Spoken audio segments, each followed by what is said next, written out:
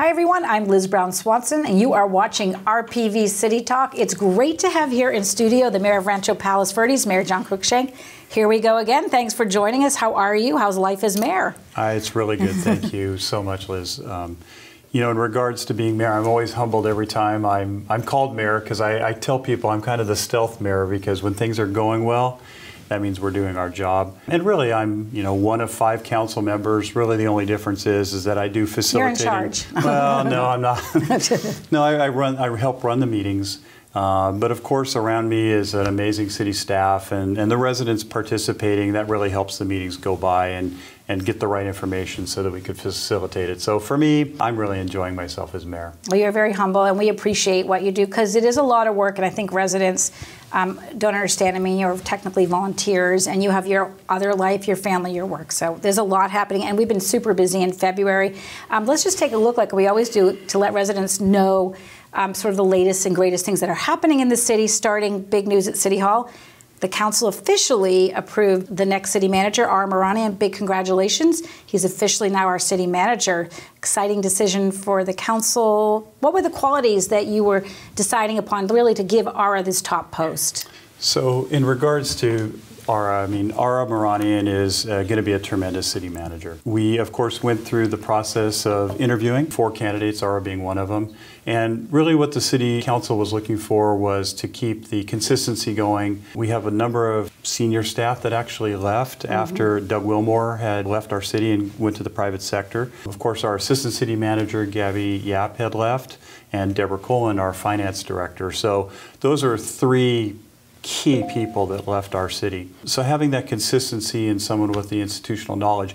The reality is that our city of Rancho Palos Verdes is a city that revolves around planning, and planning things is super important, all the different things we have. And Ara grew up as a planner with our city. He's been with us for more than 20 years. And so at the end of the day, even though all 4 candidates probably would have done a great job, Ara really did come up on top, and we all support him. And now that he is on board, you talk about those senior posts that are vacant. He'll have that ability now, because the way our city runs is the city council will hire 2 people, the city attorney, city manager, and then the city manager fills the rest of those big posts. So, that's right. So we can stay tuned to see who, deputy city manager, finance director, some big hires ahead. That's right.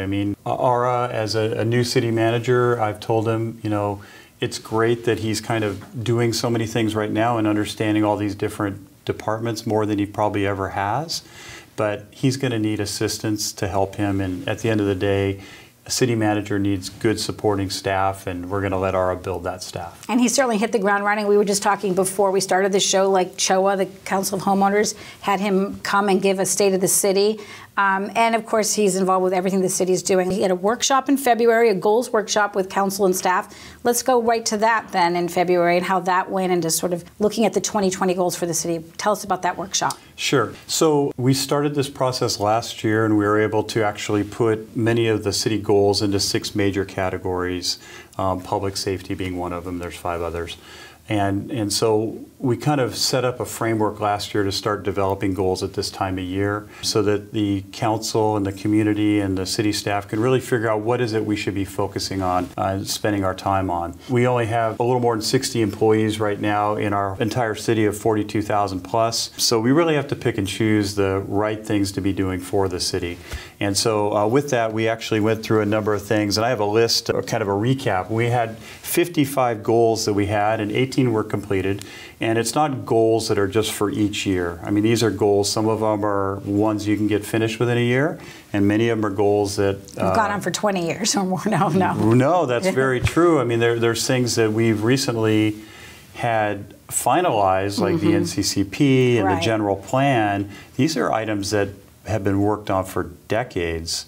I've been on the council for 3 years, and you've done a lot. I'm honored to have helped get to the end, but there were so many people before us that got us all the way to this point, and certain items that cities or governments work on do take a long time because they need to be done correctly and with the right input, and timing has a lot to do with it as well.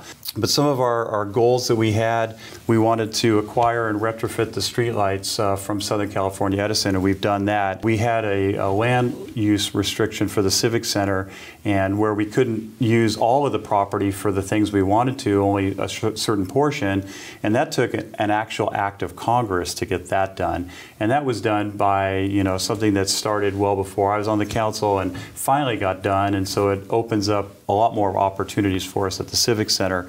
We created an advisory board work plan.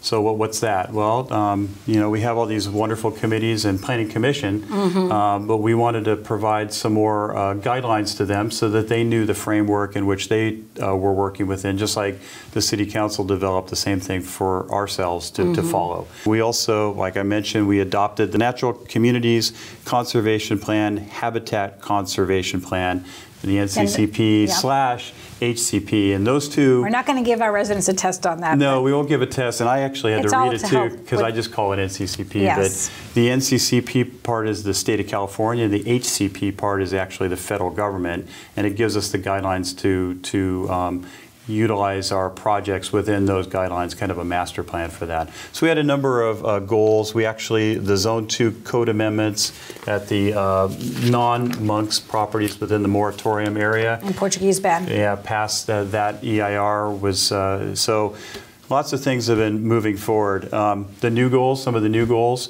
So Councilman Bradley, who was also on the Planning Commission, wants to create a citywide 5G master plan. As we all know, antennas have been a big part of our community discussion, and 5G actually requires even more antennas. And so if we want to continue to use not only our cell phones, but the whole smart car technology and Internet of Things, we're going to need to have more antennas. And does that really mean the ugly poles we see, or does it mean maybe something else? And so there seems to be technologies that are starting to find other ways where maybe you have antennas inside cars or a whole satellite system that I believe Elon Musk wants to pursue. So we want to talk about that. Actually, we've moved the city council meeting to the Wednesday because the 3rd is actually election night for the primaries. So because of that, we moved our city council meeting to Wednesday the 4th. And that's the evening where we'll be actually going through all the list of the goals we developed and figuring out what's the priority of those. So we haven't determined yet. Some of those goals might actually come off for now, but it's going to be a council discussion. So what were some of the other goals you were looking at that will come up at this March meeting? So some good ones. Right now, the Coast Guard has recently vacated their property at the lighthouse. So we want to figure out maybe there's a potential city use for that property. We want to negotiate an agreement with the school district to reintroduce the student and the law program at the high schools. We want to engage in a regional emergency preparedness plan and conduct exercises with all 4 peninsula cities. There's potential mitigation plan for reducing operating speeds of vehicles throughout the city. We've had many city council meetings where people talk about speeding vehicles and traffic issues. And so, we want to figure out how we can potentially help people drive a little bit safer in our city so that we don't have accidents. So residents interested in looking at the shaping of goals, they should come to this meeting and pay attention more to what's happening then. And please. Then, yes. Please. Excellent, excellent. So overall, were you pleased as mayor running that meeting, just sort of what came out of that workshop? Because you have lots of subjects and topics that you could be addressing right now in the city. We do. I mean, I think when you have a new city manager, you got to be careful about how far you branch out of the things you really should be doing. I told Ara this, that we want to make sure that we do not overwhelm him and his fairly new staff that he's building. Because there are important things that need to continue to go on, and our staff needs to continue to do those. They don't want to drop those and start doing something new at the expense of just doing something new and shiny out there. I'll tell you what I was really encouraged about was the first workshop. We had a lot of the public there at the meeting. Other than you getting a little bit of footage you might be showing during this talk, where you're getting video footage of us having that meeting, we told the people it's not going to be, recorded for it to be on RPV TV. People could talk freely and openly, and we had a great discussion. And then the other nice thing was that all the department heads in our city had an opportunity to talk and tell us what they were thinking and feeling, because at the end of the day, they're the ones that have to execute these ideas and plans, and we want to kind of hear from them, how they feel about it. So I thought the meeting was very well run. Excellent. And I was there. I thought you covered a lot of ground, and it was actually exciting to see the goals that you've completed and what's shaping up for the next months ahead. So with that, let's move ahead to talking about, you met twice in February City Council meetings. You covered a lot of ground. February 18th meeting, the most exciting thing I think I witnessed on the agenda was that the City Council approved the having a traffic light go in at Via Rivera and Hawthorne Boulevard. It's an issue that's come up for now 20 years in the city, being discussed about the safety at that intersection. So go at it. Just explain to the residents what this situation was and how you're addressing it as a council. Sure. It actually surprised me a bit that it had been 20 years they had started talking about it. So the situation is this. So Hawthorne Boulevard, as we know, is a state highway. It's also a major thoroughfare. And it's a lot of topography, so there's downhill traffic and uphill traffic. And the interesting thing is that you would just logically think, oh, downhill traffic is going to be the fastest, but a lot of times it's the uphill traffic. And this particular intersection at Via Rivera is very close to the Golden Cove Shopping Center and very close to Palos Verdes Drive South. And so you have a lot of vehicular activity that goes on just in and around those two areas. And you have the residents that are within the Via Rivera area trying to leave their homes to get to work or to go shopping or just get out of their house. And there's a school down there as well. Yeah, right. And then so when Golden Cove first started, it was not a school there.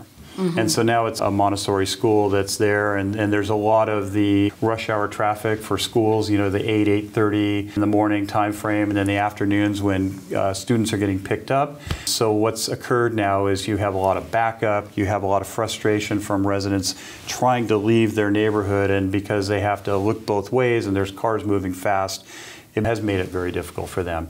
And so we were very fortunate to have a full house of residents show up at the meeting, and they all gave testimony on different situations and their concerns. The city finally did approve a traffic signal at that location, and there really wasn't anyone that was against that. The traffic studies had already warranted that a traffic signal be put there. It will take a bit for the traffic signal to be designed and built. But in the interim, we've asked the city to look into maybe some temporary measures to maybe reduce the amount of car platooning or speeding in that area.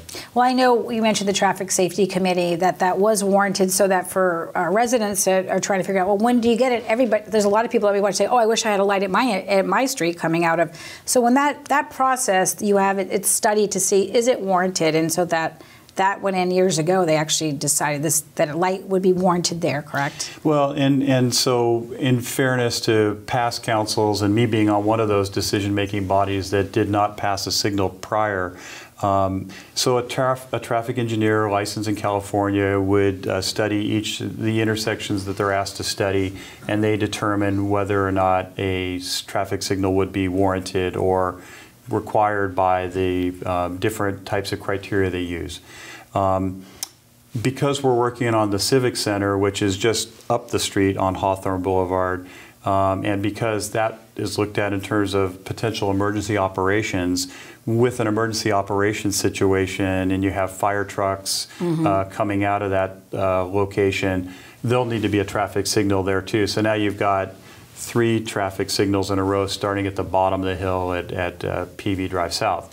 And so that was the concern of prior councils. We wanted to make sure we were getting that correct. The Traffic Safety Committee went back and looked at it. The chairperson of that committee, Larry Liu, was at our meeting. He said that they all are in agreement that a traffic signal should be placed there, and his criteria was good. He said, look, it's important obviously to not have too many signals, but the Civic Center might be more than a year out, and that's clearly going to be more than a year out. So let's go ahead and take care of it now before. Because some of the other options you were considering was, okay, well, we'll just, it's peak hours, 7 to 9 in the morning at that intersection, or later in the day, you just can only take a right turn out of that neighborhood, and I think the residents weren't thrilled about that. So I think you worked with that issue as well. So. Well, they weren't. I mean, it was looked at if instead of making that left across Hawthorne Boulevard and potentially in front of a vehicle that's traveling up the hill, it was studied of if you made a right, then a U-turn. But the reality was, and the residents that spoke were correct, that you're not really solving the problem, because you have such a left turn movement going into that school and into Golden Cove that you're really probably making it worse. Right. And so the bottom line is about a year from now, we'll probably see that light up and running. Is that the timeline? Obviously, the hope is less than that. We do source a lot of the equipment, or contractors source a lot of the equipment overseas.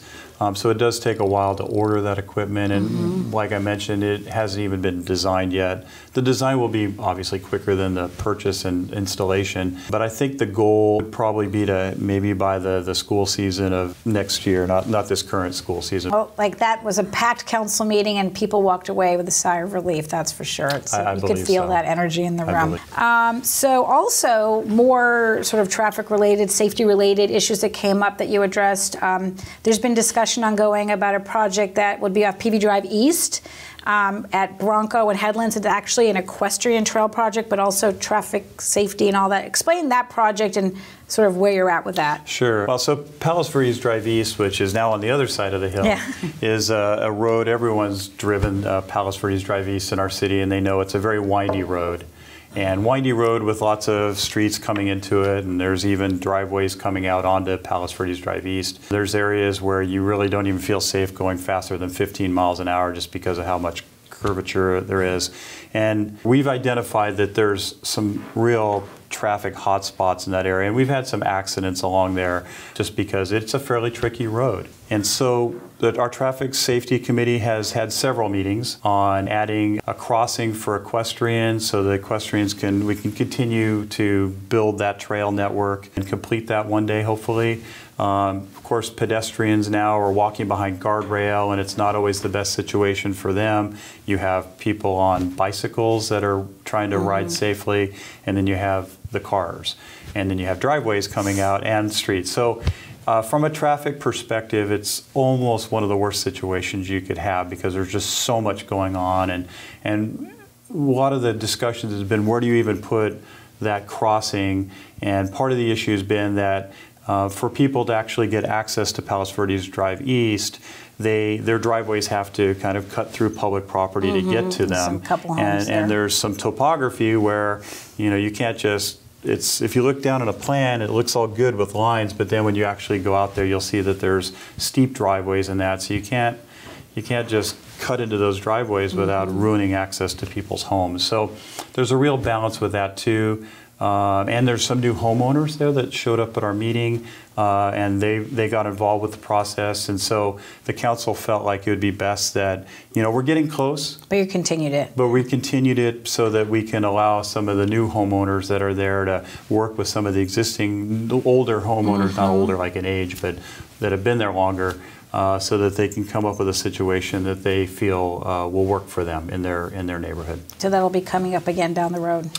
It'll be there down the road. And one more traffic-related item that came before the council was another intersection. We're talking a lot of traffic today. Crest Ridge and Middlecrest? In Middlecrest. It's a three-way stop, so off of Crenshaw. Right. Right off of there's an area where there's no stop signs, or there wasn't until a few days ago. Okay. I think the price tag on that project was like $750 or something. Well, it was funny because it's the staff said the budget was $233,000, and we're like, well, what's all that about? For 3 stop signs. But that's for an overall. I see. And so I think it was it was only like $75 a sign or something. So the price tag was low, but of course residents in that area, it's a blind curve. And so at any speed it would be almost impossible to see what's oncoming. So I think with safety being the #1 concern of our council, and because it was warranted by a traffic engineer,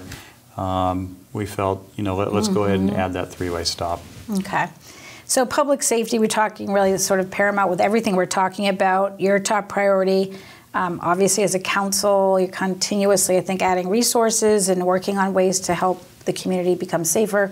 So the quarterly statistics were out, where the sheriff's Captain Powers releases quarterly figures, and I think overall, while there was an uptick in burglaries, we saw crime overall down in the city, so that's good news. Just your thoughts on where we're going with crime prevention, public safety, what you want residents to be aware of. Sure. So the total number of residential burglaries and thefts for 2019 was less than the previous year, like you said. So it has been trending downward for the last 4 or 5 years.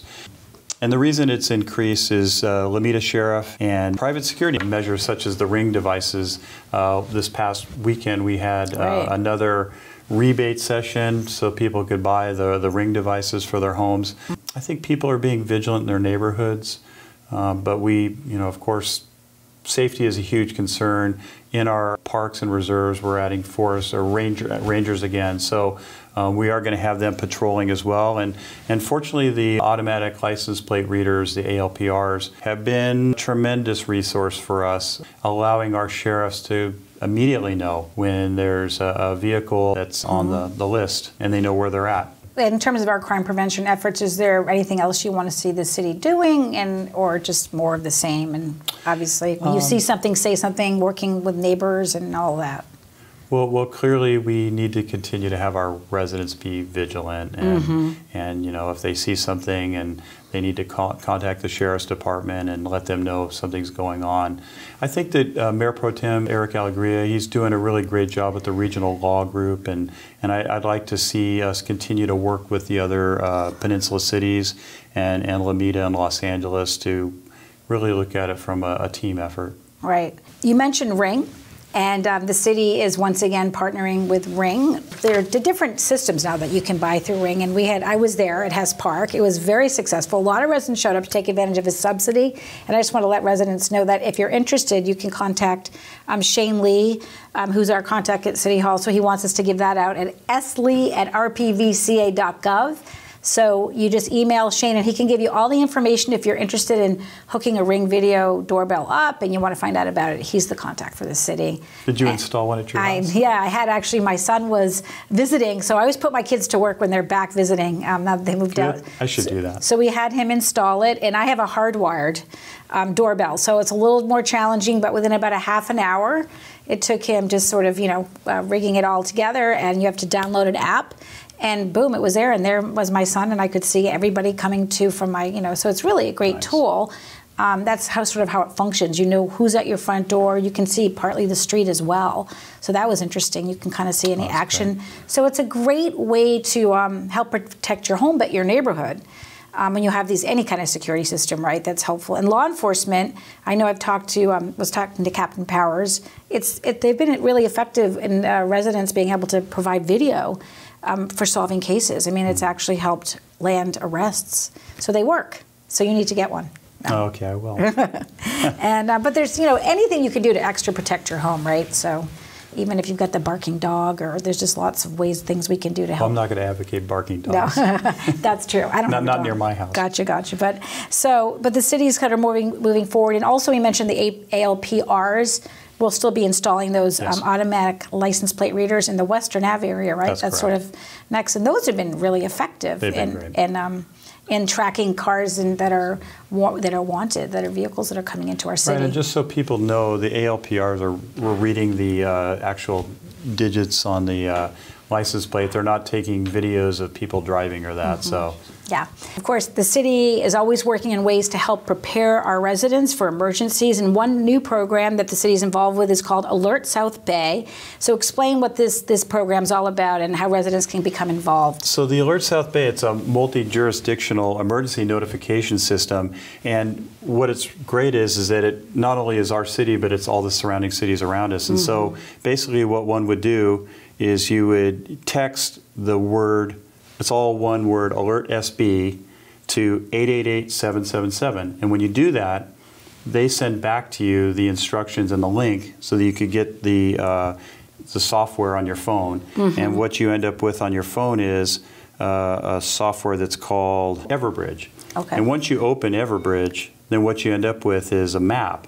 You typically see just like you're on Google Maps. And so in this particular case, Rolling Hills Estates has an outline around it in Redondo Beach.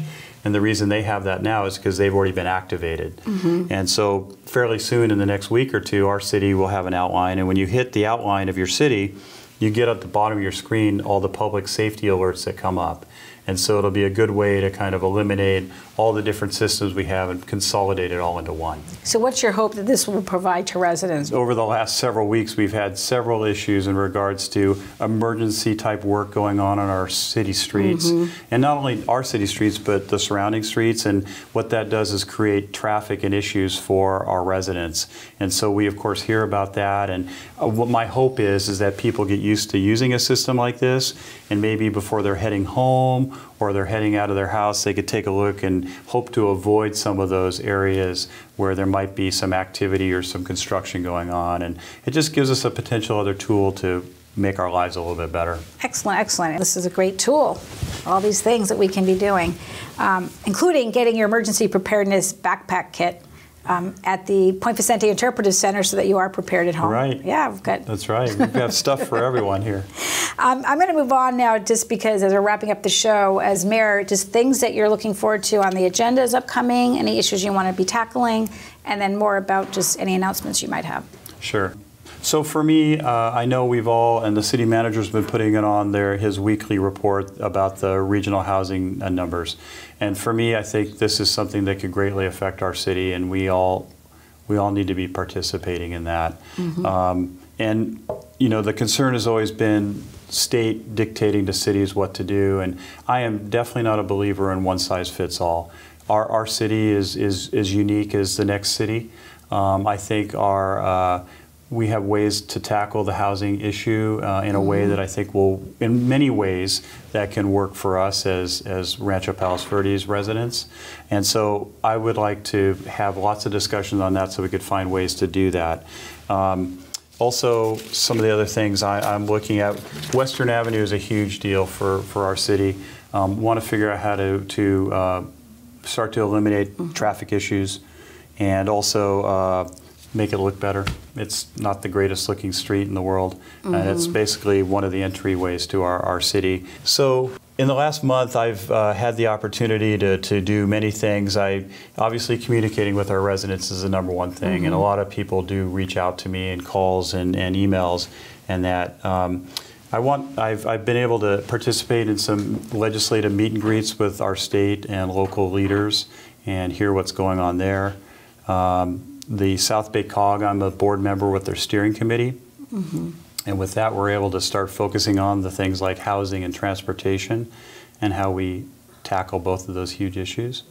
And then finally, I had lunch with Asia Powell. She's our liaison for the California Public Utilities Committee.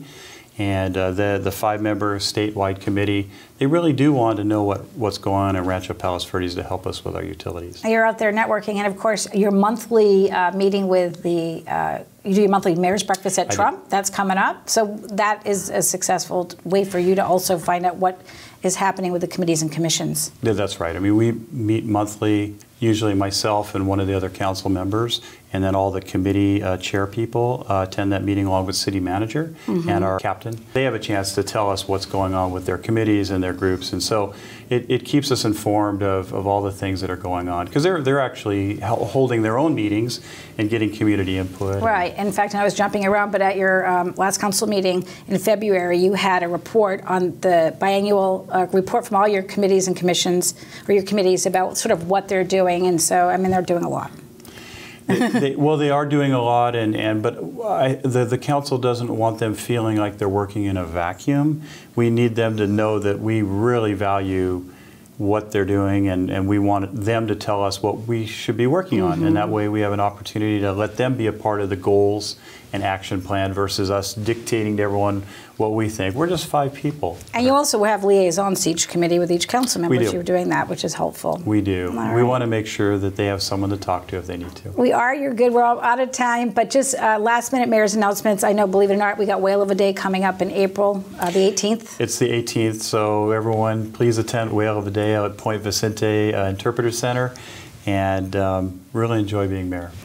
All right, I want to thank you, Mayor John Cruikshank, for being here and joining us on RPV City Talk. I'm Liz Brown Swanson. Thanks for watching. See you next time.